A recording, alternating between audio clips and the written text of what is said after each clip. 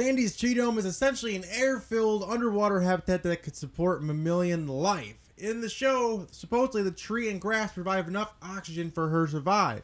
But could that really be possible? Would her Treedome work in real life? I'm your host as always, K-Mac Time, and welcome to the very first episode of Cartoon Mythbusters, where we take a closer look into physics and possibilities of some of the biggest questions to come from your favorite cartoons. No. Is mayonnaise an instrument? No, Patrick, mayonnaise is not an instrument. So when you think about what it takes to support a mammal, it comes down to a handful of essential things needed.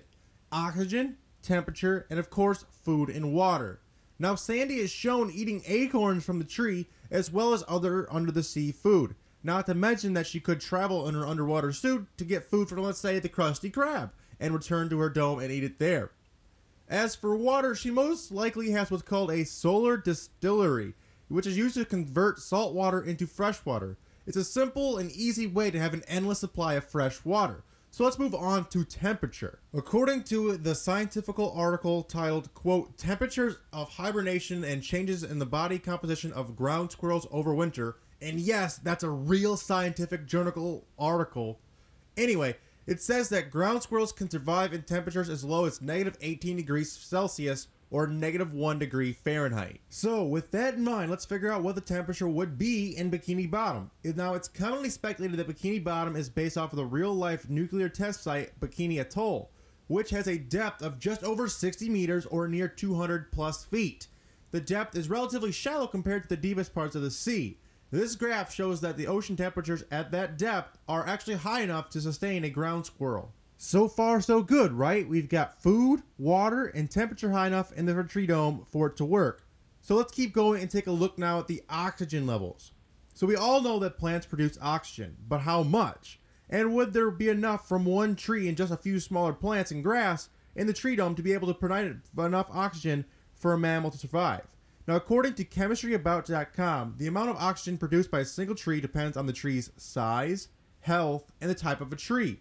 As we can see, the tree in the Treedome is a leafy tree, and from the acorns we can tell that it's none other than an oak tree, and it appears to be in perfectly good health. Now, that same article states, and I quote, a single mature tree can absorb carbon dioxide at a rate of 48 pounds per year, and release enough oxygen back into the atmosphere to support 2 full-grown human beings, which is more than enough for one ground squirrel to survive off of, so we're good on oxygen as well. Now, according to Sandy, the dome is made out of a polyurethane, which has a comprehensive strength of just under 20,000 psi. Now, how much weight could that support? Let's just be generous and assume that the dome is a meter thick. The internal pressure in a wall spherical shell is defined by the equation PR over 2T, whereas P is the pressure, R is the radius of the shell, and T is the thickness. This means that the maximum pressure it can withstand is C times 2T over R, whereas C in this case is 20,000 psi, meaning that the dome could withstand up to about 3,200 psi of pressure before it would break. That is about 218 atmospheres. And since we know that oceanic pressure increases by about 1 atmosphere of pressure for every 10 meters, it would have to be around 2,180 feet deep before the dome would shatter. Now, being that the Bikini Atoll is only about 200 plus feet deep, the dome would not break under the pressure of the sea. So let's recap. The temperature is high enough, there's ample food and water and oxygen, and the dome would withstand the oceanic pressure. So we're all good then, right?